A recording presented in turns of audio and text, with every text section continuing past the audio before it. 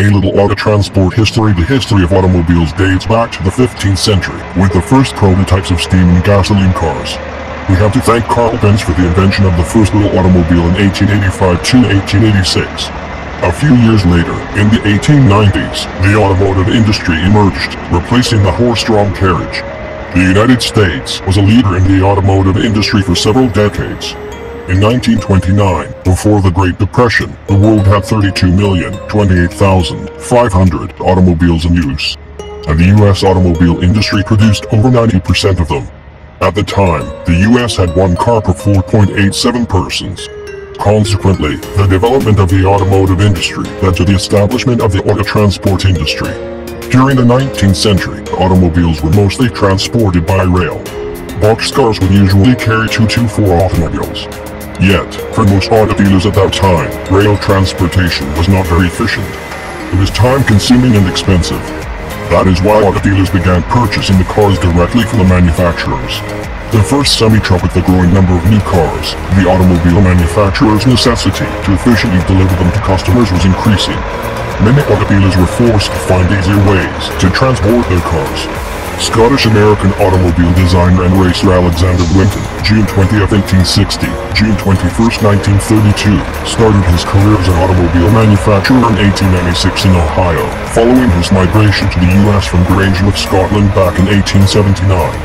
After selling his first cars in 1898, Winton soon realized that to deliver his cars to customers far away from Ohio, he had to find a quick solution. By loading cars on top of a flat cart, attached on top of the engine and to the back of a modified truck, Winton invented the world's first semi-truck. Winton at the 1903 Gordon Bennett Trophy race in Ireland, Source, Wikipedia. In the same year, Winton was inducted into the National Inventors Hall of Fame and the Automotive Hall of Fame. In 1899, he sold his first manufactured semi-truck. The trucks became so popular that Winton Motor Carriage Company soon started assembling the semis for other manufacturers approximately a year after the first sale. However, there was an issue with Winton's truck design. The semi could only transport one car at a time and required 3 people to attach the car to the trailer. While the manufacturer's demand kept going up, Winton's design still lacked functionality. And that is why other car manufacturers decided to take the initiative in their hands and design their own semi-trailer trucks. A good example is the car salesman George Cassens, who designed a trailer pulled by a 2-ton truck with a hauling capacity of 4 cars. He was pretty successful during the early 20s. Cassens' transport trailer number 57 parked at the Handel terminal in the mid-1940s. Gilbert Honeycamp, driver. Source: www.cassens.com. The introduction of bi- and tri-level auto transport carriers during the 40s and 50s. Railroads were using automobile loading assemblies in order to fit as many cars as possible into a boxcar. The new approach, however, proved to be unsuccessful and quite expensive.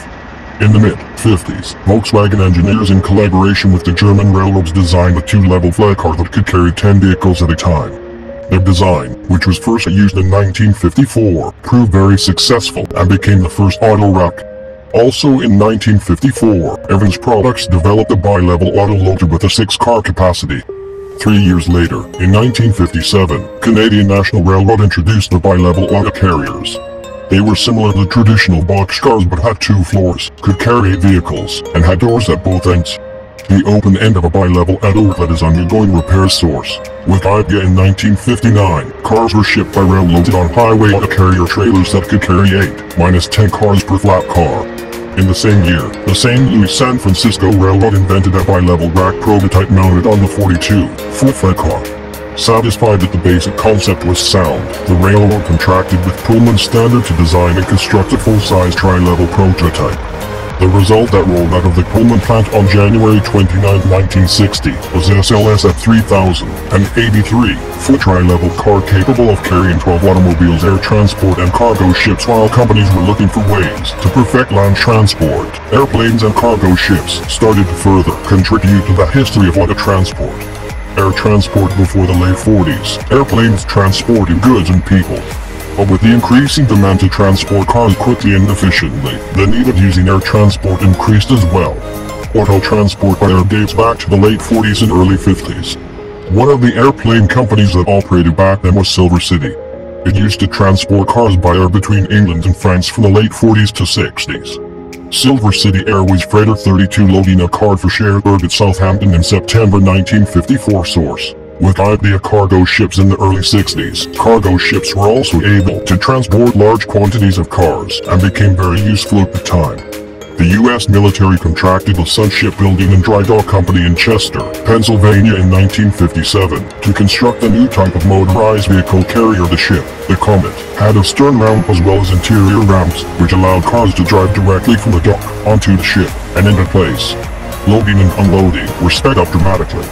Comet also had an adjustable checking system for logging cars onto the decks and a ventilation system to remove exhaust gases that accumulate during vehicle loading. The first pure car carrier, PCC, which could accommodate various types of vehicles, was invented by Japan's K-Line in 1973. The European highway could carry 4,200 automobiles. The US's Comet source, netplus.org/bonos/US's Comet/index HTML. Modern day auto transport. Since the early days, auto transportation has been evolving rapidly. Today cars are mostly transported by car carrier trucks which are equipped with the latest technology. And air freight and sea freight are the most popular ways to transport cars overseas. Air freight, however, is quite expensive for most people. If you're wondering about auto transport costs, you can always call us or request a car shipping quote online. Railway transportation is still used to transport automobiles, but compared to other modes of transportation, it is not very popular.